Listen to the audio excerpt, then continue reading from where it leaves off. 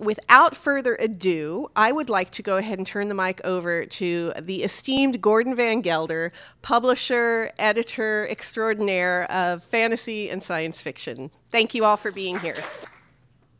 Well, thank you for that introduction. I was starting to look around to see if there was someone else here who was esteemed. Thank you guys for having me out here. I really can't tell you how pleased I am with all this. And I have to point out to you guys how lucky you are to have a library doing all this. You know, back in New York, Dominic Dunn used to tell this famous story about walking around Manhattan and seeing two women. I'm pretty sure it was by the United Nations in the East 60s. And one of them's carrying a copy of one of his books. And he stops her and says, "Excuse me, ma'am, I just wanted you to know I wrote that novel." And she picks it up, she looks at the author photo on the back, looks at him and says, "So?" That's sort of what it's like in, back on the East Coast. So to see this library doing so much to celebrate science fiction is just a joy for me to, I hopped the first plane I could get to come out here and see it. In fact, I'm dying to go upstairs and see the actual collection. So count yourselves lucky, and trust me, take advantage of all the programming that they've got for the next 2 months, because you're not going to find stuff like that back in New York. But I did want to say a few things specifically about McComas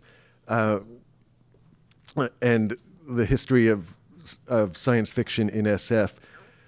I can't do a whole thing on the history of science fiction in San Francisco. I was hoping Tom Whitmore would come out, except because exactly, he's in Seattle, but he could probably tell you off the top of his head everything going back to Ambrose Bierce and Jack London up through some writer who's just sold their first story today, and get it all right off the top of his head. I can't do that, but I can tell you that Anthony Boucher, J. Francis McComas was nicknamed Mick by his wife, Annette. He never liked Jesse or Francis all that much. And he was of Irish extraction and was a very big guy. And he just took to the name, evidently. Well, the nickname, I mean. He and Boucher cooked up the idea for a fantasy magazine in the mid-40s. Neither of them served in the war. Boucher had terrible health and lifelong asthma, and McComas, I think, had a bad knee. And neither of them served in the war. But both of them saw a great demand and need for a magazine, specifically a fantasy magazine that had only lasted a few years and had whetted people's appetites, but hadn't really slaked them. And Boucher went to half of the team that wrote as Ellery Queen, Frederick Danae, and said, "Hey, you guys have got this Ellery Queen's mystery magazine going. How about we do an Ellery Queen's fantasy magazine?" And Danae said, "No. I don't, I'll introduce you to our publisher. Maybe he'll do something with you guys, but Ellery Queen doesn't do fantasy." And you do have to remember, in those days, fantasy and science fiction were sneered at much more than they are today. They were really seen as, literature's orphan children, or, unwanted children. So anyway, Boucher and McComas took the train out to New York, met with Lawrence Spivak, who was their publisher, who went on to create Meet the Press or Face the Nation. Meet the Press, I think. And Spivak said, "Yeah, I like the idea. Right now there's too much of a paper shortage during the war, but start working on issue number 1 and we'll see if we can make this fly." Well, things went back and forth. It took 4 years before they published the first issue in '49. And it did well enough that they said, "Okay, let's try a second and a third."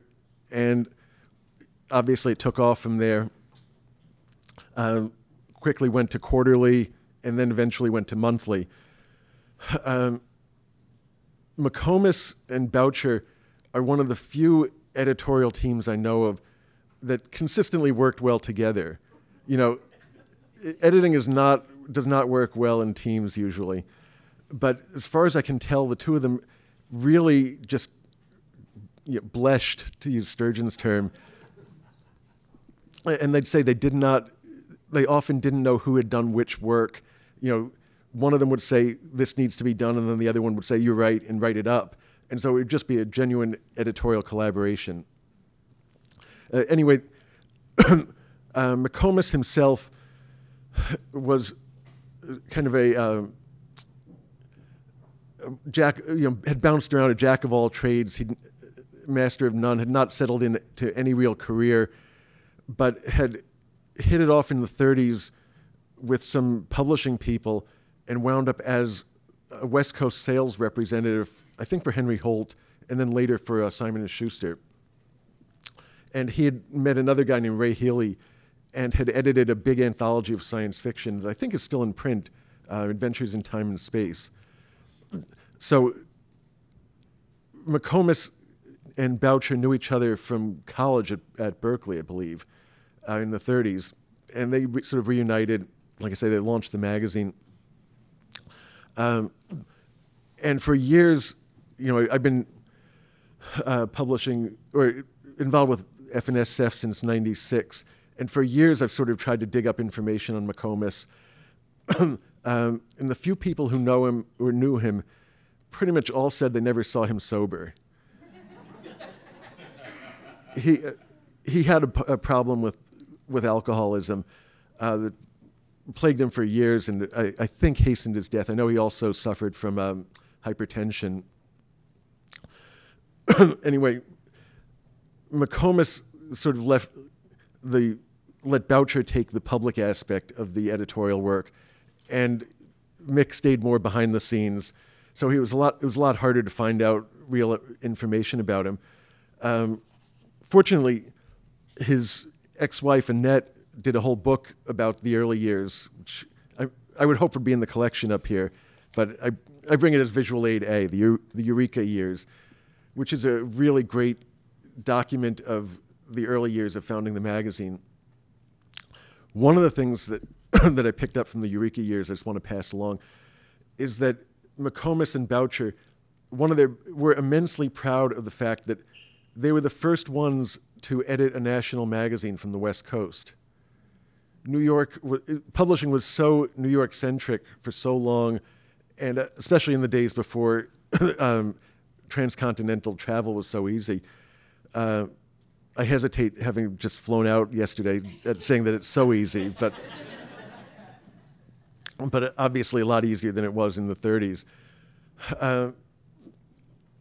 The fact that they were able to edit a magazine successfully from San Francisco is a real,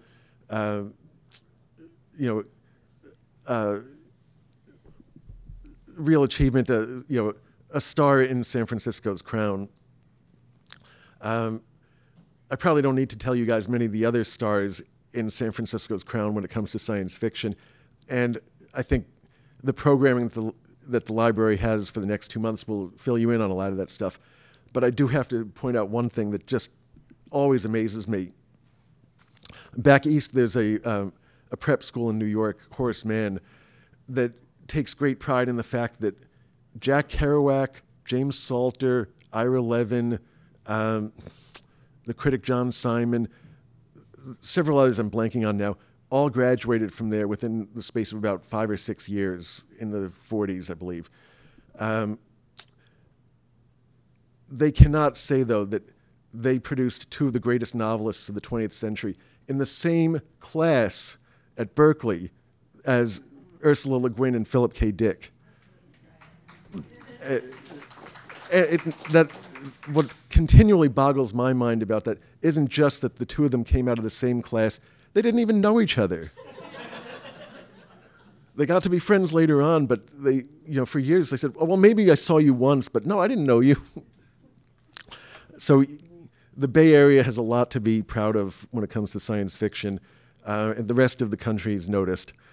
And that's the gist of what I wanted to say to you guys. If you have any questions, grab me before I go up and get absorbed in the collection up there. But I think Brian said that there's something here to kick off the whole SF and SF by the Bay. I started calling it the wrong thing. There's a big thing to display now, right? Yes. Yeah, right. So unless there's more you don't want to hear me blather about, I think we should... what would you like to hear me blather about? More about how great San Francisco is? History of the medium, or actually the process of editing is also very interesting. Yeah. Well, I'll tell you, one of the things, when they were launching the magazine, they did use a lot of reprints. And Boucher and McComas love to argue, like, what are the 10 greatest stories of this sort, or the 10 greatest stories of that sort? And both of them were immensely well read. And part of the launch included obscure stories by writers who were better known for other works that they thought the magazine would be a great venue for bringing out to a wider audience. When they launched F and SF, they thought they were really going to have to scramble to fill each issue initially. They leaned on friends like Ted Sturgeon and Ray Bradbury to come up with stories for them for the early issues. But I think they said, initially they were afraid that they were going to have to exhaust all their friends very rapidly. And then the submissions started coming in after issue 1. And I think by issue 2, the local post office said they had to put out a separate mail bag just for all the submissions that were coming in. I believe the number 240 comes to mind as, I think it was the number of manuscripts they were getting in a month, which is nothing compared to now. When I started in '97, I was getting 900 a month. So I can testify to the fact that they do come in great abundance, but 240 is nothing to laugh off. One of the keys, I think, to Boucher and McComas working together so well was that they had a strict policy that either of them could veto something if they didn't like it. In order to run it, they both had to agree that they did like it. So, sometimes one could argue the other one into agreeing to publish it. But if one of them said no, then it was out the door. I think that was probably a very sane way of doing it. Having worked with at least one or with at least 2 editorial boards where a lot of cooks make for very weak broth sometimes. Yeah. I have a microphone here if you could ask your question into the mic. Can you identify, is there any through line in the editorial taste of F and SF that you can identify that's started back then with them and has continued through, or is it changed with every editor? No, there is a through line. Mike Ashley, the British critic, says that F and SF is remarkable for having the most consistent vision for any magazine that's lasted this long. And we're, what was the anniversary this year? 70th? There are copies over here, which is why I pointed out there. So you can check me if I've misremembered. McComas and Boucher, from the start, emphasized, a lot of value. At the time, a lot of science fiction was very gadget-oriented, and a lot of gimmick stories were common. They had a strong emphasis on more traditional literary values, characterization, theme, setting. They didn't want,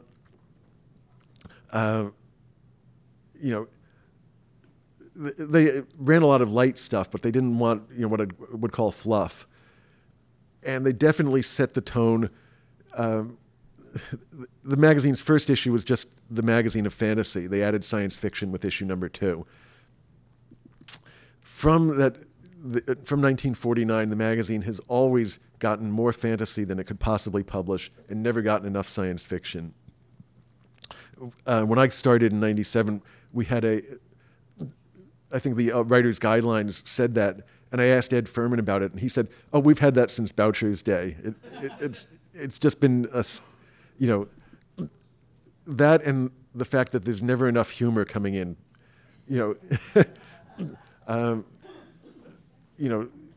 getting the sort of story where the joke goes, I've suffered for my art as the writer, now it's your turn as the reader to suffer." That sort of story has always been in abundance in the submissions pile, but good humor has always been scarce. And that the magazine has always had an emphasis, has always tried to emphasize humor in the submission, in its contents. There's some other through lines that you can look at. Well, I mean, I can tell you, I think Ron Goulart has sold to every single editor of FNSF. If not, he only missed one. Actually, that's one of the things I meant to mention. Boucher was constantly,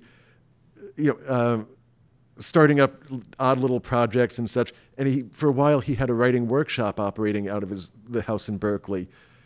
And at one of them, I know Phil Dick and Ron Goulart were there. One of them, and I can't remember which one, was young enough that their mother had to drive them by to check the place out before letting them go in and go through the workshop. I can't remember which of the two it was. And I know Ron and Phil sort of competed to see who would be the first one to sell to FNSF. And Ron won, but it was a joke piece, and it wasn't a short story, really. And Phil was the first to sell a story to FNSF with Rug. Astrid Anderson also told me that her father, Paul, and Boucher and McComas and a couple other people, I can't remember, had a regular monthly poker game, the Outpatients Poker Society. And Boucher apparently was a real poker sharp and would cook up his own versions of 7-card stud or whatever, or with wild cards. Astrid said she loved those games because especially McComas would bring a pie. They'd bring food. He'd always bring a pie from the bakery, and she said, in the white box wrapped with string, and there'd always be leftovers. And she said, I think she said it was always a Tuesday night, and those Wednesday mornings were great because her breakfast was always pie and pretzels.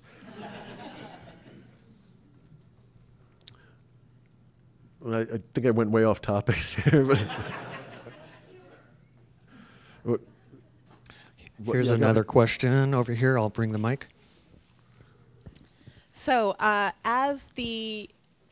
you've been both an editor and now the publisher of the magazine. Yep. Which job did you like best, or why didn't you like it? It's hard to say best or worst. Especially since for the first 3 or 4 years I was just editor. Then I bought the magazine and became editor and publisher, thinking that would give me the best job security I could have for continuing to edit it. And then after 14 or 15 years, realizing that I wasn't being effective as an editor and firing myself, so the job security wasn't that great after all. It's hard to say best or worst. Now that I'm only doing the publisher aspect of it, it's interesting to see how much trouble I avoided by wearing both hats. In that I didn't have to have arguments with myself over what goes in the issue or what doesn't, and whether or not to buy a story. But it was curious also. Jon Stewart from the Comedy Network show, yes, thank you. He said one of the reasons he realized it was getting time for him to step down was that he wouldn't approve any skit that required him to change outfits, because it was essentially he just didn't want to bother with it for a cheap laugh.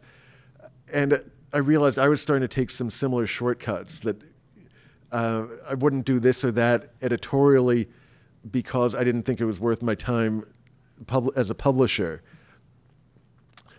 And so it was, I was starting to recognize signs that, okay, as, wearing my publisher hat, I see that the editor is not really doing 100% work here.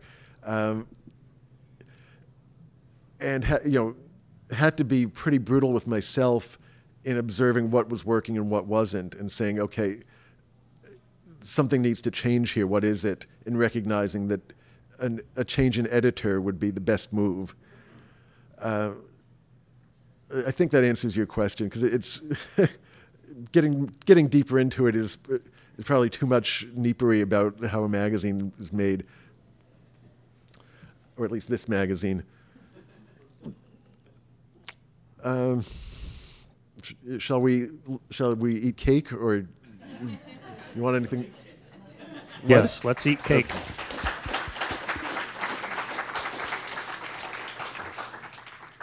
No. Thank you very much, Gordon. Thank you. Appreciate it. We're going to eat cake now, and I think we're hoping Gordon will cut the first piece. Honored to. Oh, thank you, thank you. The cake is in the back. If you want to look at it before we cut into it. Photo opportunity. Yeah, there's the photo opportunity. Last chance. It has the SF by the Bay logo on it.